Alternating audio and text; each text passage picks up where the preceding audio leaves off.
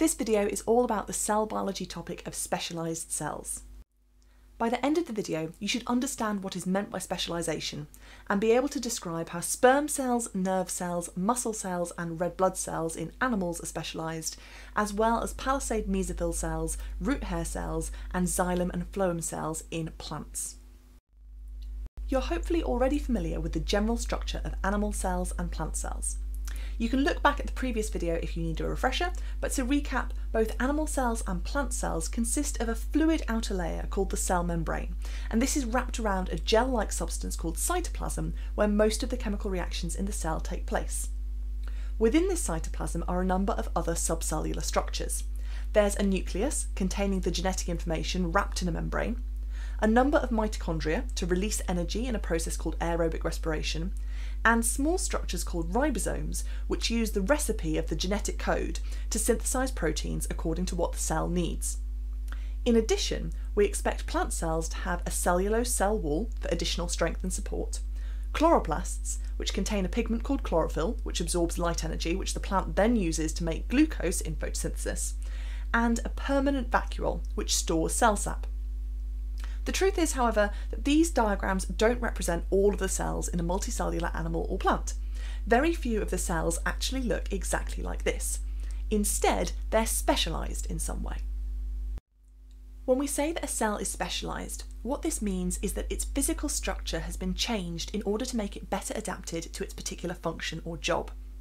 As you know, your body contains lots of different cell types, which all have different activities that they need to do, and so sometimes this means that they need to look different to each other.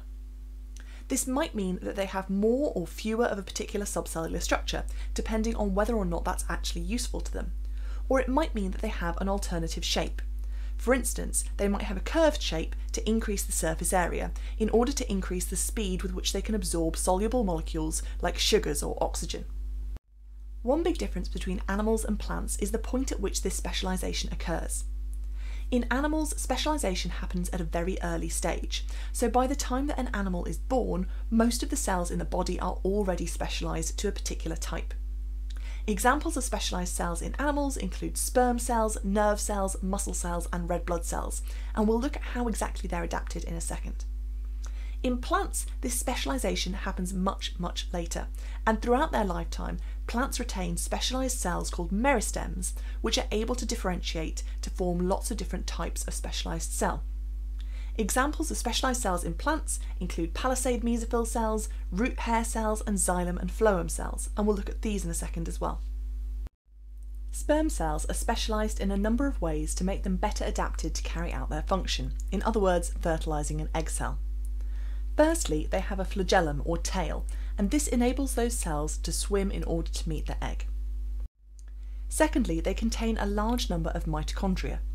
Even though we find mitochondria in all eukaryotic cells, the presence of large numbers here mean that the cell has access to a lot of energy, and it's going to need this in order to reach that egg cell. When the sperm cell reaches the egg cell, it needs to penetrate it so that the two nuclei can fuse and fertilisation can take place. In order to help with this, the head of the sperm cell contains something called an acrosome, which has lots of enzymes in it which are going to break down the wall of the egg and allow the two to merge. A nerve cell or neuron is also specialised to its function, but in quite different ways to a sperm cell. Firstly, along its axon there's something called a myelin sheath. Myelin is an electrical insulator, and basically what this means is that the electrical impulse is able to jump from node to node, and this speeds up the speed with which that electrical impulse is transferred. The branch dendrites around the cell body of the neuron allow it to interact with lots and lots of different cells, so rather than one nerve cell only being able to join up with a single other one, it can join with hundreds, and so one impulse can be propagated across the whole neural network. Like the sperm cell, the neuron also has a lot of mitochondria because it needs a lot of energy in order to transfer those electrical impulses.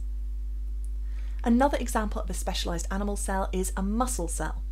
As you can see, again, there are lots and lots of mitochondria because a lot of energy is required in order for these muscle cells to continuously contract.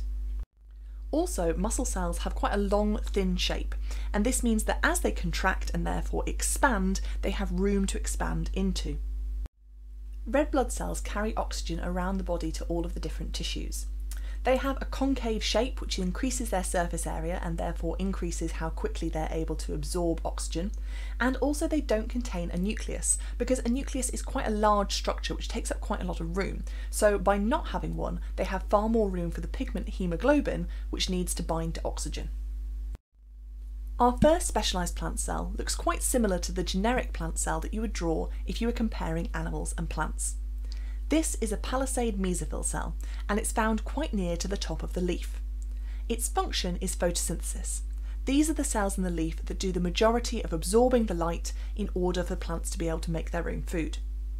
As a result, they need a high number of chloroplasts, because as we know, it's the chlorophyll in the chloroplasts that will actually absorb the light. Also, they have quite a tall, thin, rectangular shape, and that means that it's possible to pack lots of cells into the same tissue.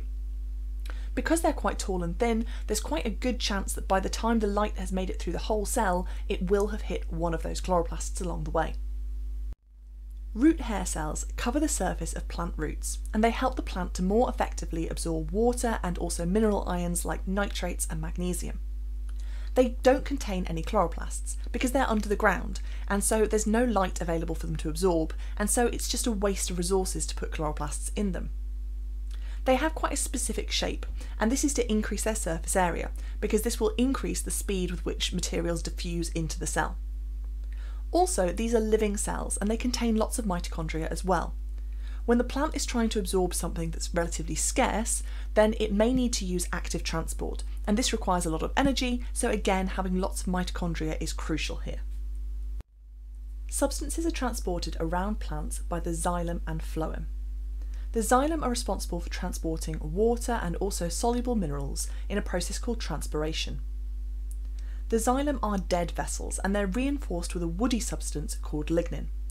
There are no divisions within the vessel, so it's very easy for water and the minerals that are dissolved in it to travel from the roots up to the leaves and out in what's called the transpiration stream. In contrast to transpiration, which only happens in one direction, translocation, in which sugars are passed around the plant, goes in all directions at once. Sugars are constantly being moved from the leaves to all the different parts of the plant. This is an active process, and so it requires living cells. Again, they're going to need lots of mitochondria to be able to do this. These living cells are supported by companion cells, cells which sit alongside and provide additional energy and resources for the phloem cells. At the end of each cell, there's something called a sieve tube element. In other words, there's a porous plate that it's possible for substances such as sugar to pass through. Thank you very much for watching, and I hope you now know a little bit more about how animal cells and plant cells can be specialised. If you did find this video useful, then don't forget to like and subscribe for more biology videos coming soon.